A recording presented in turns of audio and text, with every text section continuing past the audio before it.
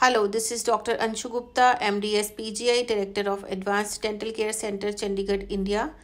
Today in this video, we are going to show you the procedure of dental bonding to repair upper chipped front tooth. Dental bonding is a process where a tooth-colored material in the form of a composite is placed over the top of the tooth to repair a tooth. It can be used for various indications such as to repair a chipped tooth, a cracked tooth, a fractured tooth, to close the space between the tooth, or to change the color of a discolored tooth.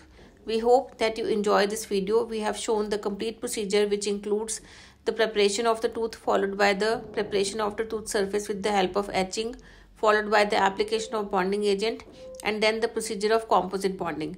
We hope that you enjoyed this video. Please leave your comments below in the comment box.